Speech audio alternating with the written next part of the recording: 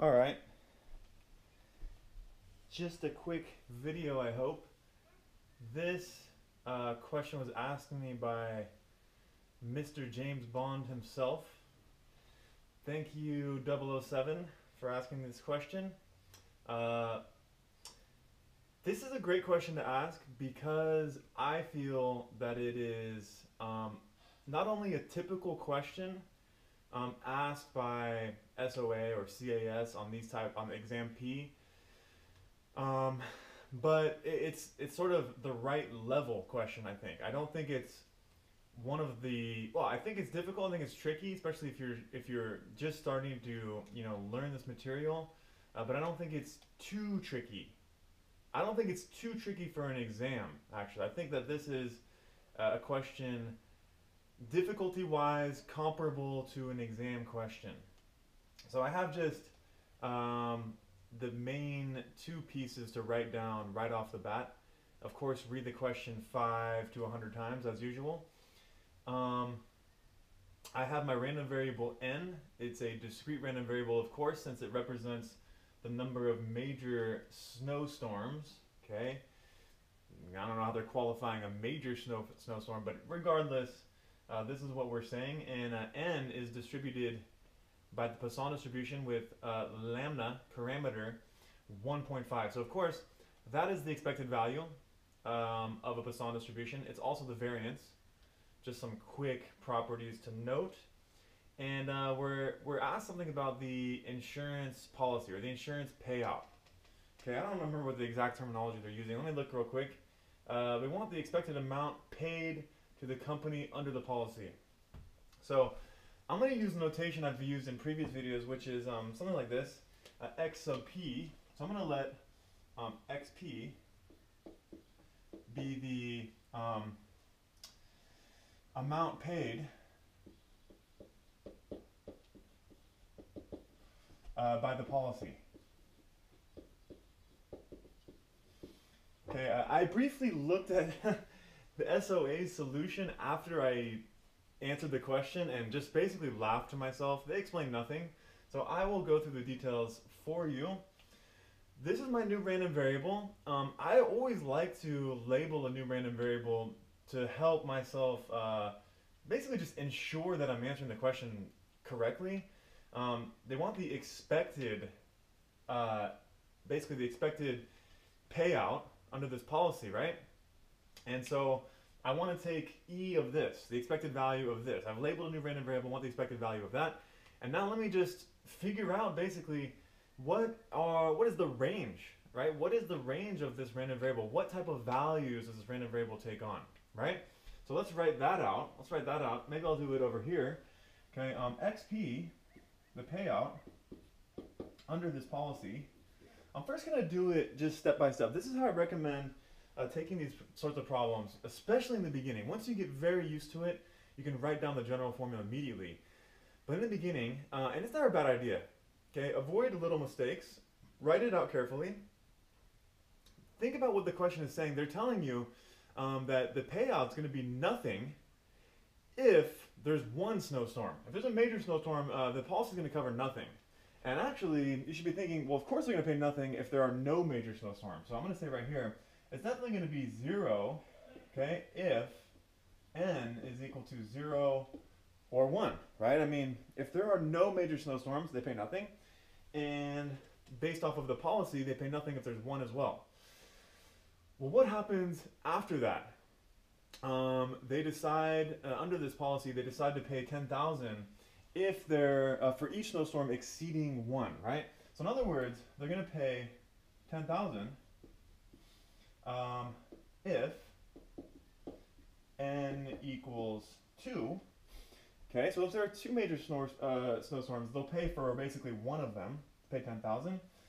They'll pay, I'm going to write it this way actually, they'll pay 2 times 10,000 if n is 3. And, well, they'll pay 3, let me write one more, they'll pay 3 times 10,000 if n is 4, okay, etc. So put dot, dot, dot, dot, dot, keep going. can I write this in general? Can I write down sometimes what's called in math a closed form formula or closed form sort of equation relationship for this random variable xp? Well, hopefully you can see that we have the following. So hence, what is the amount paid by the policy? It's equal to a multiple of 10,000. And if you wanted to write this a nice compact way, it's 10,000 times n minus 1, where n is the number of major snowstorms. What values does n take on? N is, well, when does this hold? Let me ask this. When does this actually hold for xp? It holds for n greater than or equal to 1. That's when that's true. So we're in great shape. We are in great shape because now I can write down exactly what it is I'm looking for, right? I can write down exactly what it is I'm looking for. So I'm, of course, going to run out of room, but this is what we have now. So according to the question, they want us to find the expected value of x sub p. Now this is exactly why I personally like to construct my own random variables, because now when I write this down, I say to myself, I read this, I literally read this expression and say, does this attack, does this answer exactly what they're asking me for? Read this. This says the expected value of x sub p. X sub p is the amount paid by the policy. This is the expected amount paid by the policy. This is exactly what they want me to find. So I have an expression describing the amount paid, and now I can actually compute that just using foundational techniques for expected value. This is a discrete random variable. As you can see, it only takes on integral values. For whatever reason, SOA likes to say integral values when they mean integers. Actually, in this case, natural numbers, multiples of 10,000. I don't know why they don't. Just say natural numbers. I don't know, whatever. Integral values is still valid, but anyways, I digress.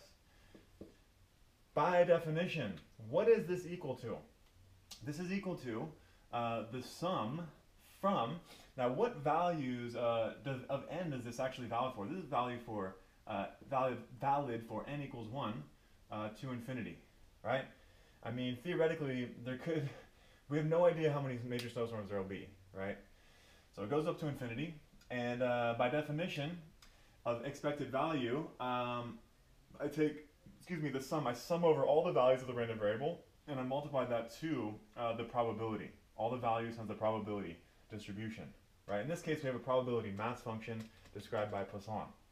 So by definition, right, it's 10,000 times n minus 1. This is the piece associated with the expected value, and then I multiply this to the probability mass function. In this case, in terms of n, since that's what I'm dealing with, right? N is Poisson, so you guys are all, we all know the Poisson distribution very well. You know the PMF. You don't even have to think about it. You actually just dream about the Poisson PMF because that's how on top of your game you are, right? It's e to the negative lambda times lambda, to the n divided by n factorial. So this is what we have. Let me just close that off a little bit. Right, so hopefully you're seeing what I'm doing here. This is the Poisson PMF with its given mean. It's given mean of 1.5. This is the portion, the values of xp. I mean, this is just how you compute expected value, right? So values of the insurance payout. This is just definition. This is just definition, and this is why I laughed. I laughed because when I looked at SOA, they started with this.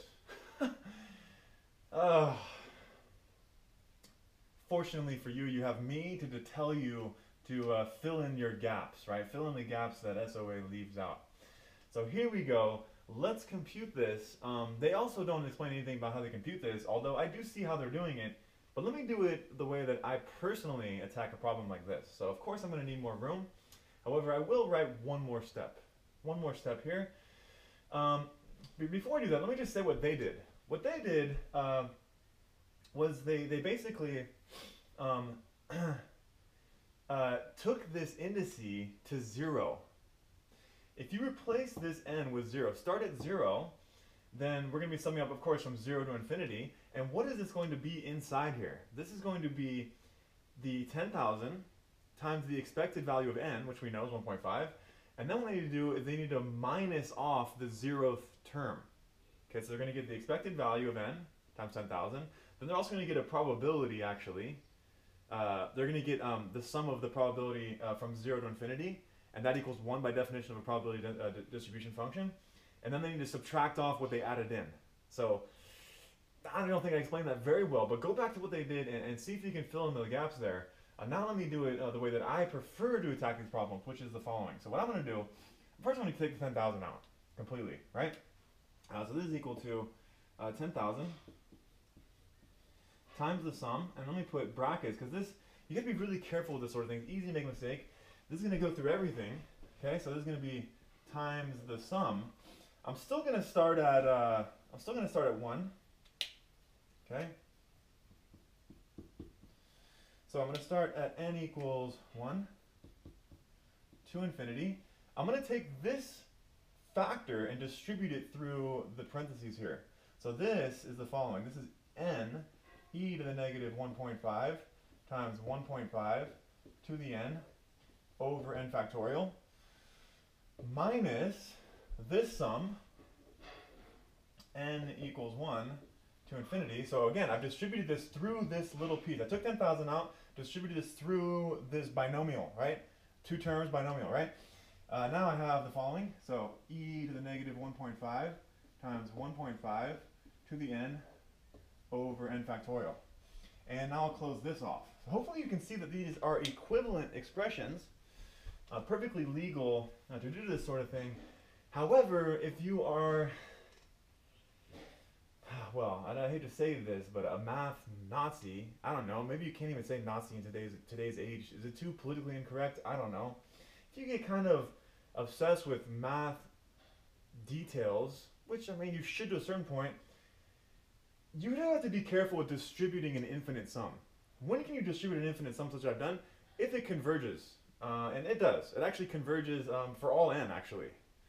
It converges for all n. It converges to e to the 1.5. Anyway, I don't give those details, but I can mathematically legally distribute this infinite sum. Hopefully you can see that I get this. And now how am I going to clean this up? Well, I'm going to look at this. What is this piece? What is that piece? Now, again, you guys are so familiar with Poisson distribution, it's just basically easy for you at this point, right? So you look at this and say, of course, this is absolutely just the expected value of n. That's exactly right. This is the expected value of n. We know what that is. By definition, that's 1.5. What is this piece over here? Well, this doesn't have the factor of n in front, so it cannot be the expected value. However, what am I doing here? I'm adding up the Poisson PMF from n equals 1 to infinity. So what is that then? That is exactly the probability that n is greater than or equal to 1. And actually, I just realized something. Take a look at this. Take a look at this. What happens if I plug in 1? You gotta be careful sort of thing. If I plug in 1 here, what happens if I plug in 1? The whole thing zeroes out. This zeroes out, right? It's gone. Let me do this. I don't even care about plugging in 1, right? If I plug in 1, it's 0. Let me change this to n equals 2. To n equals 2. Okay, so I do have to modify this a bit. Because if I plug in 1, I get 0. So really our sum is starting at n equals 1. Alright. Alright. This is almost the expected value of n. This isn't the expected value of n though. What is it? If it started at 1, it would be the expected value of n. So it's the expected value of n minus the 1th term when n equals 1. What happens when n equals 1? Well, this is e to the negative 1.5 times 1.5. What is this piece? This is the probability that n is greater than or equal to 2, right? Now let's do this. Let's do this now. So let me give myself some room. Hopefully you are convinced as to what's happening. See if I can squeeze it in.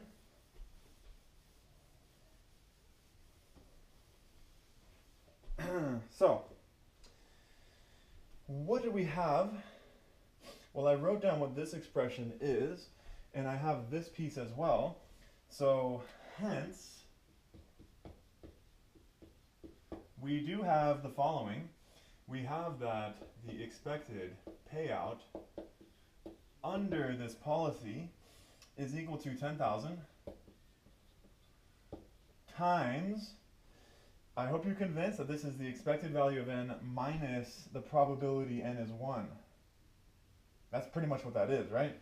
So this is the expected value of n minus e to the negative 1.5 times 1.5 minus, now what's going on here? Do you think that I want to compute the probability n is greater than or equal to 2? Well, hell no, I definitely don't. What's the proper way to think about that? It is to consider the complement. So this is really the same thing as saying 1 minus the probability that n is less than or equal to 1, right? And 10,000 needs to go through all of that business. Once I have this, I'm good to go. This is equal to 10,000. Expected value of n by definition is 1.5 minus e to the negative 1.5 times 1.5 minus 1. And then what's this piece? This is minus e to the negative 1.5 times 1 plus 1.5. Man. Barely squeezing that in. Barely squeezing that in. So what is this equal to? This is equal to, let's clean it up a bit. Hopefully you can see that when I distribute, this is actually going to be positive here, isn't it? This is going to be positive. So this piece right here was here. I distribute the negative, so that's now going to be positive. All right, so it looks like I have this situation here. It's stupid arithmetic. It's easy to make a mistake right here. That looks good. This, I distribute this through, looks like it does cancel, right? These terms with the 1.5 factor times e to the negative 1.5 cancels. And I guess, yeah, this is actually gone.